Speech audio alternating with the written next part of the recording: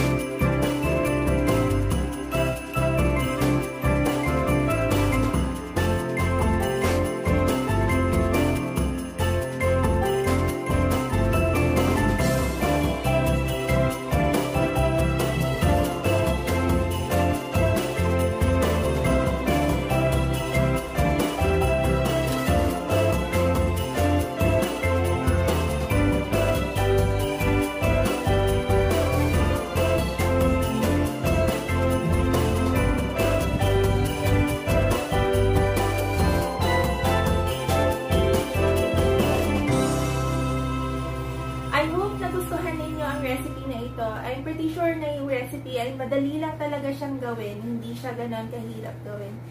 So this is our costing.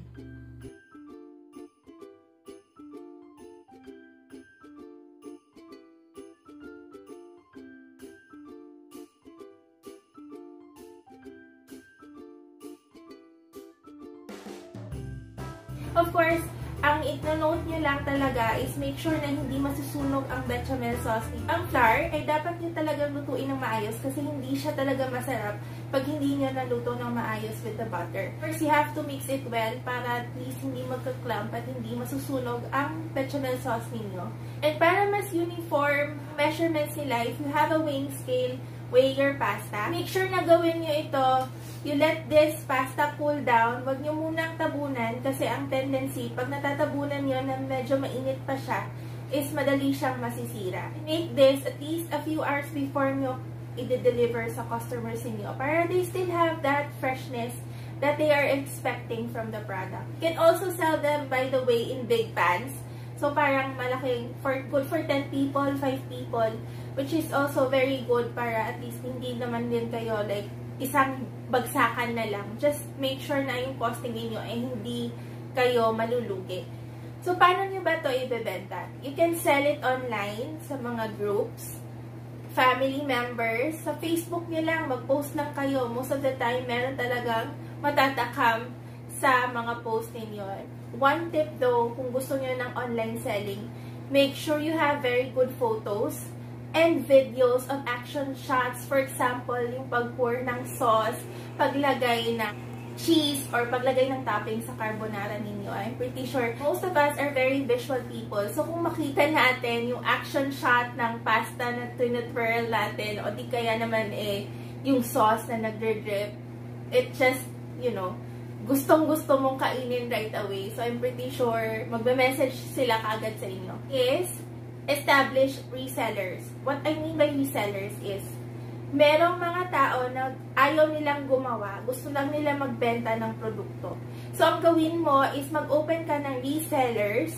For example, sa isang araw, or sa isang order nila is, they need to get at least 10 orders para naman isang bagsakan lang din, and they can have the discount that they need para mapatungan din nila yung price na ibebenta nila sa customers nila. Ano ba ang magandang effect pag may resellers ka?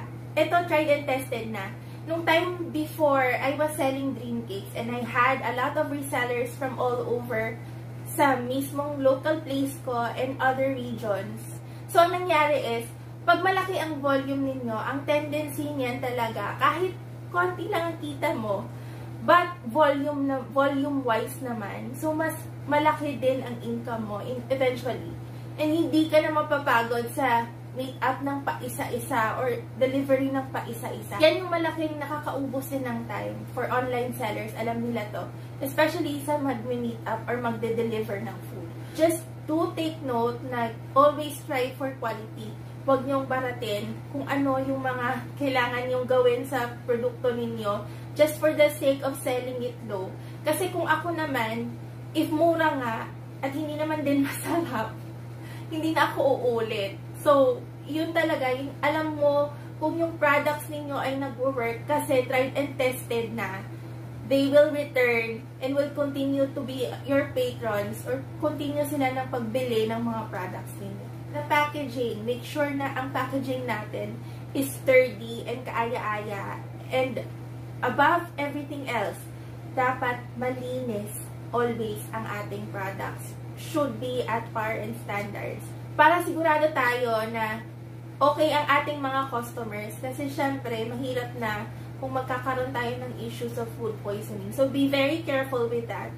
And yun lang, alagaan nyo ang mga customer ninyo kasi once na nagustuhan nila ang service, ang quality ng food ninyo, eventually they'll just keep coming back at hindi sila magsasawa na magsuporta sa business ninyo. I hope may natutunan kayo sa video na ito. Now, don't forget to hit like if you got value from this video. Don't forget to subscribe and hit notification bell para naman updated kayo again sa mga recipes na gagawin namin in the next few weeks. So hanggang sa susunod na episode, I'll see you guys later. Bye!